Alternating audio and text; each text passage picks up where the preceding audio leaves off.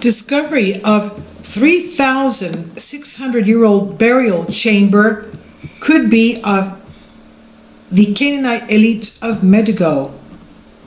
9 skeletons discovered in a 3,600-year-old burial chamber in biblical book of Revelation city, Medigo, stuns archaeologists. This is by Stoyan Zaimov on Christian Post Reporter. An archaeologist unearthed human skeletons dating back to the Canaanite period, that's about 1,800 years BC, at an excavation site in Sidon, southern Lebanon, in 2008. Archaeologists have been working on that site for the past 10 years in a project undertaken with the British Museum. And the archaeologists say they're stunned by the discovery of a magnificent and untouched, quote-unquote, 3,600-year-old burial chamber in the ancient Canaanite city-state of Medigo, which is mentioned in the book of Revelation in the Bible. It's also, of course, mentioned in the Old Testament. National Geographic reported Wednesday that the extraordinary find could offer potential clues into the royal dynasty that ruled the area south of Haifa, today part of Israel, before its conquest by Egypt in the 15th century. We're talking BC. That's over 3,500 years ago. For nearly 5,000 years, from 3000 BC to 1918, Medigo served as an important strategic pass for international military and trade routes, offering the stage for numerous historic battles. It's described in Revelation 16:16 as a place called Armageddon, which derives from Har Medigo, or Hill of Medigo. Archaeologists now say they've discovered a tomb there from the 15th century BC, when Medigo was besieged for 7 months by the forces of the Egyptian pharaoh Thutmose III, eventually surrendering. Thutmose III then moved to incorporate Canaan as a province in his empire.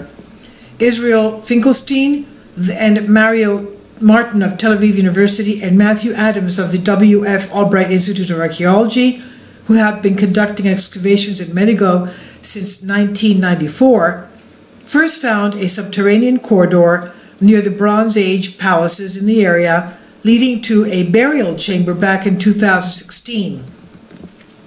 The chamber contained the remains of 3 people, a man, a woman, and a child, who were adorned with elaborate gold and silver jewelry. The man had been crowned with a golden diadem, which suggested a high level of skill and artistry. Quote, "We're speaking of an elite family burial because of the monumentality of the structure, the rich finds, and because of the fact that the burial is located in close proximity to the royal palace," end quote, Finkelstein said.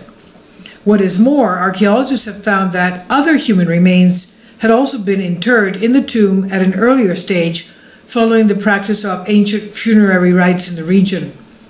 Besides the jewelry, the undisturbed nature of the 3 bodies after their burial, in comparison to the others that were moved, gives credence to the theory that they were of high importance, according to excavation team member Melissa Kradick.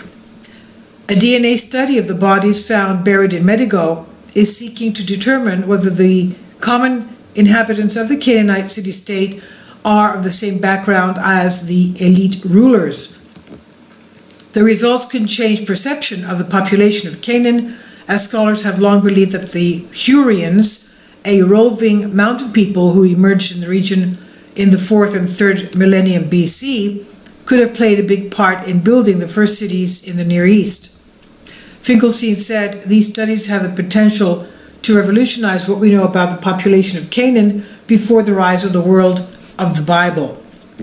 Human remains discovered at other ancient Canaanite sites have intrigued researchers as well. Archaeologists revealed in July 2017 that the remains of an adult and a child were uncovered at the biblical site of Gezer in Israel. The victims apparently died some 3,200 years ago when a blazing building collapsed and were buried under the ash and mud brick debris.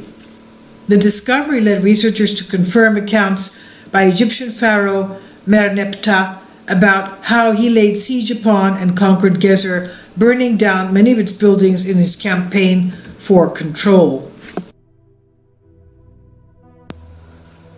Kindly support my Patreon account, since that's the only way I can continue what you like seeing on this channel. Thank you. You'll find it in the description box below.